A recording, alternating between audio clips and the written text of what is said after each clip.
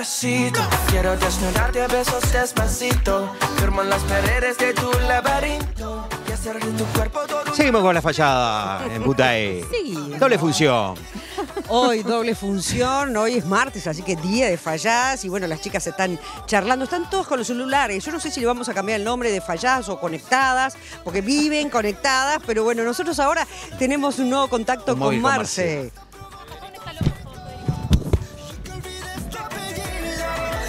Si te pido un beso, vendámelo. No sé qué estás pensándolo. Llevo tiempo intentándolo. Mami, esto es tan difícil. ¿En serio que me agarraron así al aire? No, esto es un blooper, uno de los bloopers del verano. Gracias por ponernos al aire. Bueno, estamos en esta feria donde nosotros recién hablábamos de food truck, que se pone buenísimo, ¿verdad? Con una propuesta amplia. Sí, acá estamos en Portezuelo, en la entrada de la playa La Rinconada. Y bueno, hoy tenemos DJs de noche, van a haber varias propuestas gastronómicas. Vamos a estar hasta el 18, también vamos a tener música el viernes y el sábado. Estamos gestionando para estos días, si podemos, entre semana también. Y bueno, hay propuestas desde helados, chivitos, comida mexicana, pizzas,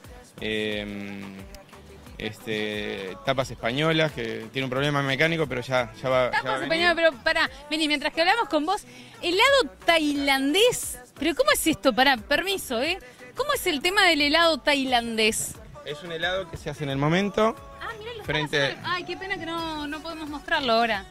Frente a los ojos. No se ve, no, ¿se ve? Perfecto.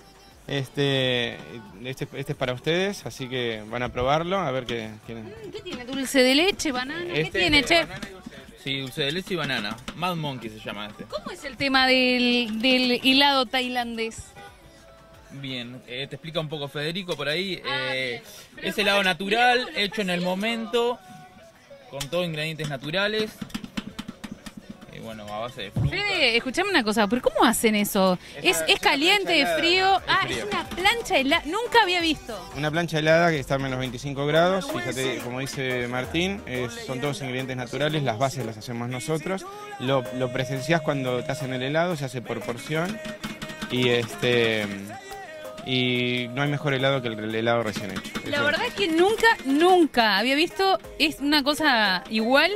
Haciendo una plancha helada, o sea, ¿y cómo funciona una especie de refrigeración? Esa es un sistema de refrigeración de alta potencia que enfría la superficie y por contacto va congelando los ingredientes. ¿Y ese sabor que le pusiste, banana, dulce de leche, cuál es? Este es un Mad Monkey. En realidad los gustos, las recetas son nuestras. Todo natural, salimos un poco de lo tradicional en realidad. Y bueno, ya lo van a probar. Bueno, ¿y cómo se les ocurre este tema del helado tailandés? Y mira, esto siempre me gustó la gastronomía y viendo que podíamos innovar y empezamos a investigar en helados y a ver qué había nuevo en helados y una de las propuestas que más nos gustó es esta, un helado on demand, o sea, no está almacenado, la gente lo pide y se hace en el momento, más fresco que esto es muy difícil. Increíble, la verdad estoy asombrada. Escúchame, ¿ustedes hasta cuándo se van a quedar acá? Hasta el 18 vamos a estar acá, este mes. ¿Y luego dónde encontramos estos helados? Y después vamos a estar en eventos, o sea, hacemos eventos más básicamente. ¿De dónde son ustedes? De acá de Maldonado. ¡Qué geniales! Bueno, vamos entonces a reiterar que esta feria gastronómica de food truck, ¿hasta cuándo es el horario? Pará que vamos a bajar, vamos a este móvil ha sido. ¿Hasta cuándo van a estar? Hasta el 18, el domingo 18 inclusive. Hasta el domingo 18 inclusive. ¿Y está abierto en qué horario? Y del mediodía a medianoche. De mediodía a medianoche. La verdad que estoy asombrada con el helado tailandés. Pero tenemos todas las otras propuestas gastronómicas también para disfrutar. Sí, sí. Vamos a decirle a los televidentes que estamos en Portezuelo, pero logísticamente, ¿cómo llegamos a este lugar? Entran por la ruta del balnearia, en la entrada de la playa La Rinconada, pasan por abajo del puente y a 60 metros estamos. Bueno, muy bien, muchas gracias. Gracias a ustedes. Bueno, Nano dice que va a probar el helado tailandés en un ratito nada más. Y ahora vamos a compartir el siguiente tape, señor director, porque siempre todo lo que pasa en Punta del Este, por supuesto que lo tenés en Punta Este. Mira.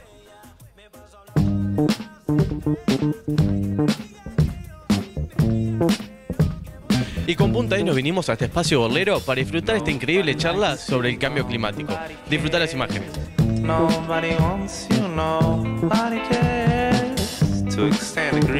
Impartir una conferencia sobre los cambios globales del clima y ver la forma como ellos nos afectan. vamos a hacer una panorámica global de las causas. Es decir, ¿qué es lo que origina el cambio climático? Y además, ¿cómo es que el cambio climático nos afecta a todo por igual? Estamos viendo que cada día las circunstancias son más extremas. Pico de temperatura, pico de frío, pico de inundaciones, pico de sequías. Todos esos cambios que ahora mismo de una u otra forma afectan a la humanidad tienen una respuesta. Nosotros tenemos que buscar esa respuesta, porque de lo contrario, este planeta se haría inhabitable. Tenemos que construir un planeta habitable. La razón primaria es que es la conducta humana, es el comportamiento que tiene el hombre frente a la naturaleza que está creando todos estos desequilibrios. Esos desequilibrios son indispensables para la buena marcha de la vida sobre el planeta. Y precisamente parece ser que la Tierra eso es lo que está haciendo, tratando de ver cómo corrige todos estos desequilibrios globales que tenemos. Indudablemente se puede actuar tanto a nivel individual como a nivel colectivo, tanto a nivel de ciudadano como a nivel de Estado. Claro que los mayores impactos se deben justamente a las políticas nacionales. Hay que tener una política muy bien definida de cómo vamos a manejar la cobertura boscosa. Son las plantas, es el manto energético, el manto verde que hay sobre la Tierra, el principal mecanismo que tiene la naturaleza para el secuestro del CO2, el secuestro de carbono, que es la causa principal. Después, todo lo que se llama programa de industrialización y su ubicación, todo lo que nos movemos en vehículos de combustión interna, de una u otra forma lo hacemos. El uso de la energía, hay que haber una política nacional para el uso de energía, y todos esos son los mecanismos que más ayudan justamente a controlarlo del cambio climático. En primer lugar es saber que el problema existe, porque si tú no sabes que un problema existe, tú no puedes hacer nada. Y ante todo, los jóvenes se hacen conciencia y se hacen multiplicadores de la idea de que tenemos que cambiar nuestra conducta, nuestra actitud frente a la naturaleza, que tenemos que llevar una conducta, un comportamiento que sea más amigable con el ambiente, que por Dios, la basura y la mayor parte de todos los desechos que generamos en nuestra civilización, que lo coloquemos en el lugar adecuado. Todo tiene un lugar en la naturaleza. Tenemos que buscar ese lugar más adecuado y así causaremos menos problemas. La juventud es justamente la herramienta que más puede contribuir a arreglar todo esto. ¿Por qué? Porque lo que viene de ahora en adelante, lo más afectados van a ser los jóvenes. La vida es el valor superior que existe en la naturaleza. Y nosotros, las plantas y los animales, todos somos indispensables para la marcha, para esa buena marcha de la vida sobre el planeta. El que defiende la vida se gana el derecho a estar vivo. Bueno, muy interesante informe. Ahora, qué bizarro igual este programa. Venimos del cambio climático, pues, la fallada. Bueno, pero justamente el éxito, el secreto de este programa. El mix. No, y también Marcela habló sobre el helado tailandés, que vos lo probaste, ¿no? Vos hiciste. No. Ese en particular, no sé, pero tengo una amiga que tiene uno que se llama Durma Rolls, que es eso, que los mete así. Sí, está bueno probarlo. La palita los arma y es como una plancha, está buenísimo.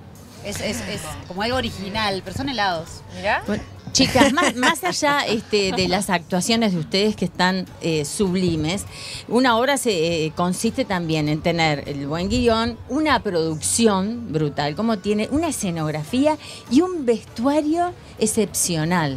Cuéntenme el vestuario. ¿Quién hizo el vestuario? Bueno, mira, en realidad contamos con una boutique espectacular. Yo estoy tuiteando. Porque naturalmente, como que te está escuchando. Ella cuenta con toda la ropa de mercería, Chichi. De todo de mercería y también repuesto de bicicletas, Avenida Artigas 835, cuidado con el perro. La única que se eligió la ropa fue Patricia Wolf. Debe decir así. Patricia Wolf un día dijo, yo salgo con tiene esto. todos los chirimbolos sabidos y por haber. Es impresionante. Patricia, sí, vos tenés porque es todo. bien Brenda, porque vestuario. Mi personaje dice que es la vestida para regalo. Pero están súper bien caracterizadas. Por eso digo, ¿de quién fue ese Pero en trabajo? realidad medio que lo fuimos poco el vestuario lo fueron particularmente armando. lo fuimos eligiendo cada una de las actrices. Claro. Eso es importante. Estamos con Tits, Sí, exactamente. que fueron los que, bueno, nos ofrecieron todo y fuimos ahí a verlo. A ver. También, obviamente, lo aprobaba el equipo, el director. ¿Y cuál sería Nelson, la cábala exactamente. antes de salir a escena? ¿La qué? ¿La La cábala? cábalas. Las cábalas. que No, tengo. pero quiero decir algo que de verdad que creo que son las vedettes, que son los zapatos. Eso Claro. sí. Bueno, Digo, que los realmente zapatos Carmen de Carmen Stephens en eso. Stephens. De hecho, pila de gente nos Sí. dice, ¿cómo caminan ahí arriba? Es como Es una... verdad. Unos tacos. Claro, pero- como que dicen, qué impresionante. Y de verdad que Sí. esa altura de taco Sí. tiene que ser bueno y en eso... Claro, Y pues por sí, eso son no es, comodísimos, no es menor, por eso recalco, la vestimenta No, no es en, menor, en claro. todos los aspectos, desde los peinados, Sí. los vestidos, Bueno. están acorde, por eso es bueno resaltarlo. está muy También bueno, sí. importante resaltar el trabajo de Leonel Aitamusi, Sí. que... ¿Cómo te costó pronunciar ese nombre? Sí, Leonel Aitamusi. Aitamusi que hizo como un diseño del maquillaje, porque él se involucró muchísimo con la obra, como todos los trabajos que él hace, que es un excelente profesional, y a medida que iban pasando algunas funciones, él iba diciendo, no, a ella le voy a agregar tal cosa, a ella le voy a cambiar tal Claro. otra, Claro. y de a poco fue como creando también, Claro, cada y perfil, diseñando. cada El perfil maquillaje ya es sé. arte. Como que nada está librado Sí. al azar. Él tiene a dos chicas, que es Lu y Noé, que son las Sí. que vienen siempre. Que les mandamos un la beso verdad que enorme. tiene Divinas, un un equipo equipo excepcional, divino. que si Leo tiene, o sea, se puede dar el lujo de a veces no venir porque tiene un equipo muy preparado. Y lo mismo con Lina Pachela, o sea, También. nunca llegamos corriendo, siempre llegamos 1 hora y media o 2 horas antes. Todas esas cosas después al momento de mostrar se nota que viste, no llegas 10 minutos antes a vestirte y a salir a escena. Claro, yo Esas veo que cosas se son, notan. son materas todas. ¿O qué? Es ¿Cómo- mi- cómo- es por el eso mate. preguntaba la Nos rutina. drogamos con mate a full. Así, a full. Yo no puedo salir sin el mate. Sara Punto. Bien espléndida, uruguaya, ¿no? bien Ay, sí, uruguaya. por favor, digan Sara espléndida presente. Claro. Las mujeres somos así, No, ¿qué para vamos a nosotras hacer? estamos No abiertas, sé, claro, no sé. no sé. Pasa La que paraguaya otra está marca buscando para- su marca de tereré que la auspicie. No entiendo cómo nadie se le ocurrió auspiciar ninguna yerba a pelusa que es paraguaya y toma tereré. Claro, ya, hace nada, Yo por soy la única que favor, tomo un té, llamado. yo no tengo el té todavía, ¿no? Está, y usted tiene la yerba. Hay que hacer un Hace llamado. mate de té. Yo tomo de té. Y Andy es la única que tiene algo, una bebida como Sí, espirituosa, una bebida, un poquito. es la única que le pidió al director alcohol. Lo Exacto. chantajeó. A mí me ¿Cómo? encantó. El tipo tiene que ir a un ensucian mi shopping. imagen. Che, ensuciamos. una recomendación que está buena a los televidentes, que mientras salía la Mienten. tanda graba videitos, Luciana. ¿Dónde subiste Sí. esos videos que me mataba la risa? Bueno, lo subo a mi Haciendo Instagram un que chiste es... buenísimo con Bob. No lo quemes, no lo quemes, que lo vayan a ver, búsquenlo en @laponderosa. Ahí va. Y bueno, también La- no ¿cómo se es? me Arroba la todas ponderosa, tienen pero Instagram. arroba la ponderosa, ¿dónde? @laponderosa en Instagram. Pero Ponés. vos sos la más divertida. No, hay que lo nuestro es decir. como familiero y esas Claro. cosas. Lo tuyo es. Ay, ellas me quieren, claramente es un muy buen equipo. Ella es el personaje total. genial. Son lo Tiene máximo. una Es muy capacidad. divertida, es muy divertida. Ustedes también, chicas. Adriana, Bueno, síganos vos sabés a que todas. Adriana es muy buena actriz porque no tiene pinta de actriz. ¿De qué tiene pinta, Leo? ¿De qué? Claro, me encanta de qué. Me dice de cocinera Pero y la después quedó. le sale la Yo actriz. quiero saber de qué tenés pinta. Claro, ¿de qué sería? Me gustaría. Que... Bueno, de lo que estudió también. Estudió un año, ¿no? Ay, Bueno, pero acá como que ustedes dos se conocen. con los arroz. Mirá, él que quería preguntar. No empiecen a hablar de mí porque yo me siento intimidado entre detrás de esos lentes oscuros. Yo no sé qué hijaputés están planeando. Mira, Leo, hoy sos bendito entre todas nosotras. Exacto. Escuchá lo que te Yo me digo. siento intimidado. Vos Me sos callo un la boca, fallado. sean ustedes Igual claros. tenés razón, Leo, ¿no? Porque Adrianita, ¿no? Es una persona de una forma, ¿no? Ahora, cuando se sube al escenario y encarna El a Perla, en personaje. este caso, En este caso, Perlas. no lo puedes creer. Claro, Es no, como te que lo cambia dije la en serio manera yo el de comentario. caminar, No, pues- cambia la voz, o sea, la postura, ya tiene una manera de caminar, digo, es muy graciosa. Mete miedo, Muy nosotras gracioso. quedamos todas 100% sumisas. talento en un frasco chiquitito No, pero así ahí te que das es cuenta, ahí te das totalmente Pero no te cuenta de lo que imaginas es en esa capaz. chica buena Mete miedo, mete que miedo. parece indefensa y mete tu miedo. definición. Sí, Inés, además soy muy buena. pocha. Yo Tu en mi vida soy definición. pocha. Sí, está No, muy y bueno. además Como- Adrianita tiene otra cualidad que es la humildad, ¿verdad? Sí, Ella gran compañera. Es una persona súper humilde, pero es una monstrua. Ay, Bueno, una chica ¿no vieron grande. los monstruos? ¿Y cómo le encanta al Cuando uruguayo la, estuvo Chiquino? cómo le encanta al ¿No lo uruguayo la vieron? humildad? Es Exacto, bien que humilde. ella ¿no? dijo, ¿no? Sí, Sí. es una El cosa tema de a que destacar. La verdad que sí. Para llegarle al público uruguayo. No, perdona que te corté, Cata. No, eso, que Cicuto dijo es una monstrua y estuvo en Los Monstruos, Claro, que de hecho se llevó en un Florencio esa y hace obra que una actuación increíble. Va por otros lados, ¿no? Son otros caminos creativos que no tienen nada que ver con la brillantez de Falladas. Bueno, es drama, es Claro, musical. pero estuvo también al desnudo. Ay, también con Leo y con... Hiciste sí. Doña Flor. Va a estar de nuevo. Y cabaret. Va a estar de nuevo. Pero No tenés respondiste toda la pregunta. No respondió a la Tiene toda pregunta de la Pelusa, facilidad. La pregunta que de quedó Adriana candente. ¿Qué La pregunta? pregunta Pero no me preguntaste candente. vos. Fue ¿Te la, vas? fue la paraguaya que se fue ahora a tomar Pero sol. te la hago yo la pregunta. ¿Te vas a desnudar para una obra de Diego Sorondo? No sé, yo por ahora estoy solamente. No, le voy a decir no. así. El guión tenés Yo que decir solamente vos. a esta altura de mi existencia, como dice nuestro director, estoy a nueces pasas. Exacto. Renovando la energía. Igual que Leo Sarro todos los días de mañana comiendo frutos secos.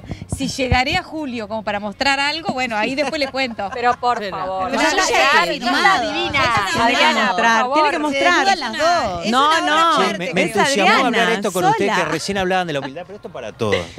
El tema de como periodistas a veces en la televisión, decir es humilde. El tema de la humildad, como que en Uruguay tiene un valor...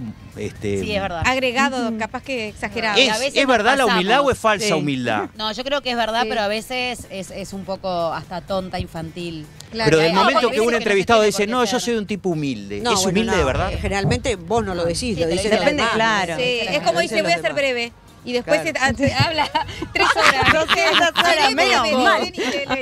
Sí, a mí me Yo creo parece que sí. que no es por nuestra a ver si están de acuerdo conmigo, por nuestra idiosincrasia nos cuesta mucho revelar el éxito personal. Sí. Aunque el éxito nos haya llevado mucho trabajo y sea el resultado de eso, ¿no? De un trabajo sistemático, regular, nos cuesta mucho, nos sentimos como muy cuestionados de ese éxito y preferimos contestar, ¿cómo estás? Y ahí vamos, Ahí tirando viene. para no aflojar. Cuando por ahí en otros lados te dicen, espléndido.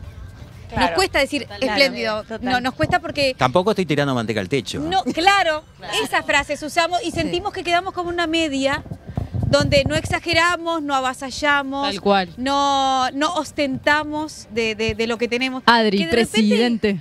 Adri, Lo que presidente. Pero que a veces he te notado- lo mereces porque trabajás, porque sos claro. como una hormiguita viajera y desde que te levantás Es que es hasta así. que te acostás, hipotecas cosas, te lo mereces.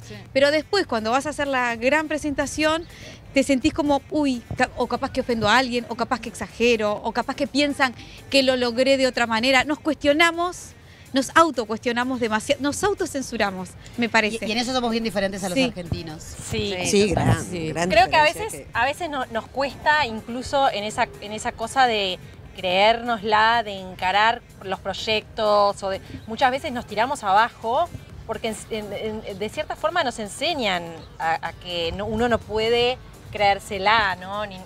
Pero por otro lado digo, qué lindo es una persona que no se la cree de verdad, o sea, o que tenés las cosas claras, que, o sea, sí, está bien, yo puedo ser una persona conocida, famosa, pero soy igual que todo el mundo. Claro. No soy más ni menos. Ahora, yo opino que la gente, el público detrás de cámara, detrás de las redes, detrás del teatro, detectan. Porque, viste, eso se siente. Se siente, claro. Se percibe. Entonces yo creo que ahí está la gran diferencia de que a la larga, Sí, y sí. vos ves en los grandes de todas partes del mundo la humildad que tienen. Totalmente. Entonces es algo que es un camino ya recorrido. Bueno, pero a bueno, veces pero la hay gente que muy ser- talentosa también es Sí. soberbia, pero justamente por esa soberbia que a veces llegan a donde llegan, ¿no? Digo, en el sentido... creo. No, No creo. Yo creo que la gente tiene que ser No es porque- auténtica. no se sostiene. Yo te No sé si me entiende, me es estoy- valentonarse un poquito más y darle el justo valor a lo tuyo. Que a veces en determinadas bueno, personas cuidarse vos tenés un que poco, entender pero la no es- soberbia no es porque... soberbia. Pero eso no es Cuidarse, soberbia. capaz. No es la soberbia, no, no, no es me estoy- soberbia, ahora ahí sí me va. ayudan. Yo no Ahora estoy sí me de acuerdo. ayudan. Yo pienso que tenés que ser auténtica y si no lo sos, se nota Bueno, en pero si no cámara. lo sos, Querés ¿vas a ser dejar de más ser mal médico? de lo que sos. No, pero a mí ¿sabes creo qué, que eso Laura? se A nota veces en estás- cámara. A veces hay determinadas... Estás como en una selva de cemento donde si vos no pones los puntos Sí. sobre las IES, es como que también te avasallan. Y hay momentos en que uno dice, o sea, uno transita, paga derechos de piso y caminás y hasta que un punto de este dice, bueno, ya está. Acá estoy yo. Totalmente, de acuerdo. O sea, Claro. hay un momento en que Haciendo- uno, todo lo que logró, te dice, bueno, yo te permito hasta acá y hasta acá estoy yo. Claro, no, y capaz no. que se toma como soberbia y no es Yo no te soberbia. estoy sino- defendiendo no, la es poner soberbia. los límites, No, saber Fijándolo dónde... en determinadas Bueno, personas. utilizando el lenguaje futbolero que somos todos, hay que marcar la cancha a veces. Claro. Hay que marcar la porque a veces. Me Pero parece viste que la se gente pierde se muchos borra, talentos, a nivel mundial hablo de esto, son medios neuras a veces. Ah, bueno, sí, sí. Yo creo que la soberbia en el fondo es inseguridad. Sí. La gente que es soberbia tiene como inseguridad, de alguna manera tiene que sobresalir porque por sí misma no lo puede hacer, Claro. me parece. Claro. Sí, embarrando la cancha. Y sí marcar la cancha y poner límites y decir, ok, sí, ¿quién te pensás que sos? No, yo soy. Claro, sí, soy. Existo. Claro. Sí, totalmente. Bueno, en realidad, pasando el limpio, somos diferentes a los argentinos. Eso seguro. Sí, somos, sí. A veces Y somos... eso está bueno. Sí, también. Yo creo que el argentino ha cambiado mucho. En algunos aspectos es mejor y en Estoy otros hablando no. de los artistas en general. Porque no me gusta. En los cada uno artistas tiene en su general. estilo. Pero Creo viste que que somos más humildes. a los nosotros nos ha uruguayos. pasado. No tiene nada que ver. Fíjate vos que a nosotros nos ha pasado de 3 argentinas que vinieron a trabajar con nosotros. Carolina Papaleo, Mimi Ardú, todos con historias diferentes a nivel personal. Y en la interna no tiene nada que ver con eso que se vende, porque lo que se vende es justamente eso que reditúa y lo que está por Es detrás. otro mercado, ¿qué es esto? Adri. El mate, Ellos se el tienen que camarín. manejar en otro mercado. Eso es otra cosa. Tal cual. Ni Esa, mejor ni no, peor. Yo no, cada uno, Por viste, eso digo estamos que hablando para mí de los son polos uruguayos. opuestos, los artistas argentinos y los artistas uruguayos. Pero mira, Carolina pero- Papaleo vino divina, ¿no? Con una humildad, con un compañerismo súper destacado. Sí. Y en la última función nos trajo unas toallitas, la mía decía Brenda y la de cada Cada con los personaje. nombres, claro. O sea, un amor, que yo dije, qué divina. O sea, trabajar con esta actriz que aparte de ellas, ¿no? Que por supuesto que para mí es un honor, pero trabajar con Carolina Papaleo, que es una actriz que yo veía de chica en los teleteatros, Totalmente. y, Una voz en el teléfono, ¿se acuerdan? Claro. Y las ves acá y trabajan y son una más. Pero Sí, aparte sí. siempre ese estereotipo etiquetado del argentino soberbio. Y bueno, ¿qué pasó con Mercedes Sosa, Lelutier? Digo, tantos argentinos. Pero- Aparte de que el argentino ha cambiado mucho, ¿no? Pero mira, te voy a decir una cosa. Si hay un tipo que no es soberbio, es José María. José María, vos lo ves en las redes, nuestro director. Tal Y cual. él, antes de empezar las funciones de sus obras, de cualquiera de sus obras, está con un montón de volantes en la mano, se acerca a los restaurantes a la gente que está tomando un café y le dice, mira, yo No soy lo José dudo. María, tengo una obra acá, te dejo el volante, me encantaría que fueras. Y les dice, y los invita. Eso en Argentina es muy normal, que los Sí, propios sí, actores sí, sí. se paren. Vos vais en Paseo a la Plaza, ves en todos los teatros, se paran. Los uruguayos no lo hacemos, porque los uruguayos consideramos que le baja el estatus al artista. Sin embargo, vos tenés un tipo como José María que tiene 6 obras en cartel y él está en la mano repartiendo los volantes de sus actores que están Sí, sí, a sí. media cuadra. Un Vos decís, capo. ¿tiene necesidad de hacerlo? No.